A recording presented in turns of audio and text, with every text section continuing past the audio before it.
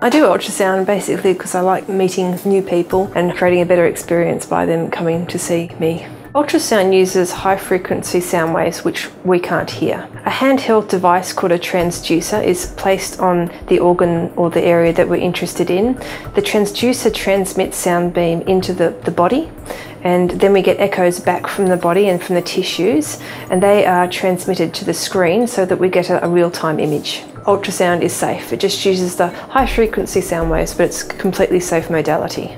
What happens is you'll come in and I'll ask for a history of what the trouble's been, and I'll get you to show me where you've been sore or what the problem's been, what kind of length of time it's been happening. Then I'll get you to lie up on the table or sit in the chair depending on what area we're looking at, and we'll be applying some gel to that area so that I can get an image with the transducer. I need the gel to get rid of the air interface between the transducer and your skin, just because the ultrasound doesn't transmit well through air.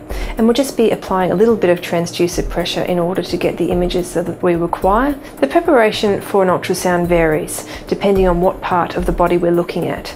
If we're looking at a thyroid or a breast or a shoulder, there wouldn't be any preparation for that. But if we're looking at an abdomen or a pelvic ultrasound, you may have to fast or drink some water and have a full bladder.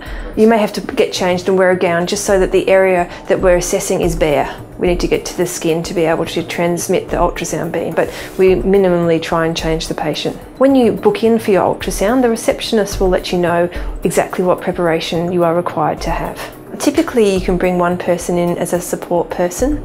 We have to remember that ultrasound's an important diagnostic tool, and as such, I need to be able to concentrate quite heavily. If you bring a lot of people in with you or small children, I tend to get distracted, and you might have a suboptimal assessment of the area that we're looking at, and I want to do the best test possible for you.